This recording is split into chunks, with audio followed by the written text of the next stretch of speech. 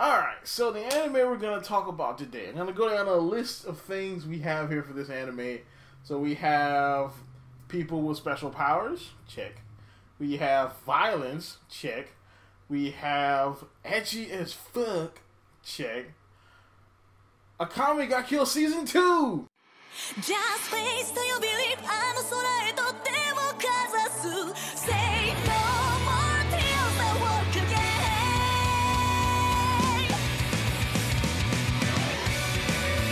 Alright, so what is up YouTube? It's RSmario here bringing you another anime first impressions video.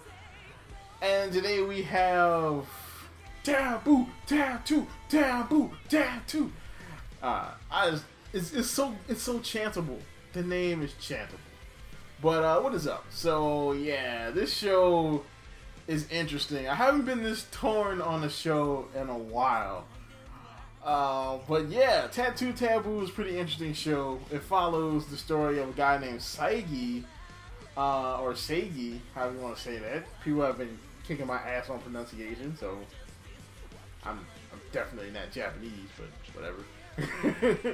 but yeah, and it follows his story, and basically what happens is he saves a homeless dude from a bunch of dudes who are beating him up.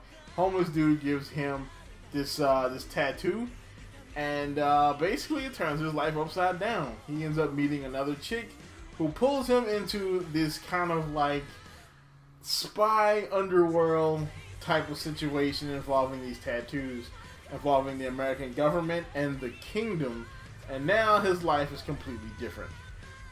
Yep.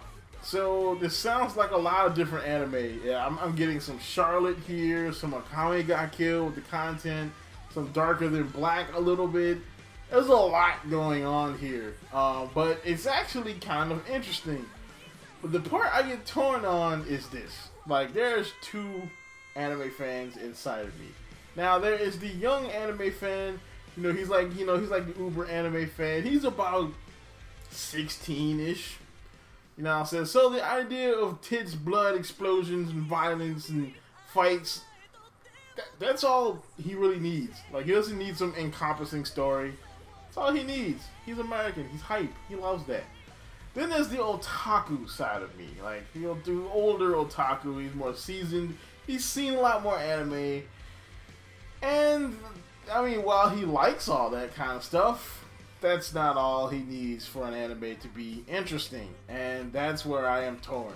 First 3 episodes, that's kind of what we get. We do get some pretty interesting story, though. I kind of want to see the story behind the tattoos, who made them, what's going on with that. Also, the whole thing between America and the Kingdom, which is a fictional place that is on the map, and kind of want to see the dynamic going on there, as well as kind of want to learn about the characters too, in a way. But yeah, this show is interesting. If you're an older anime fan who needs some more sophisticated taste, this is definitely a drop for you. Now, if you are a younger anime fan, or this is just your cup of tea, like me, this is going to probably be either a watch or a follow for you. Personally, I'm going to give it a follow. Alright, so I will follow this show.